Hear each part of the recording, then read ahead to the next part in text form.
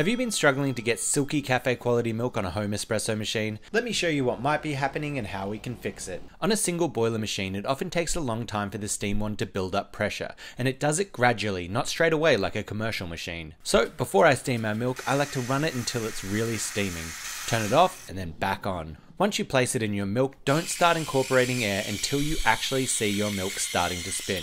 This can take up to 10 seconds. This way, when your milk actually starts spinning, it just lets in little rips of air and the vortex will pull all those bubbles back down into the milk. And because of the low power on these machines, always tilt your jug on the side like this to help encourage that vortex to spin faster and texture your milk. Let me know what else you'd like to see. Coffee up.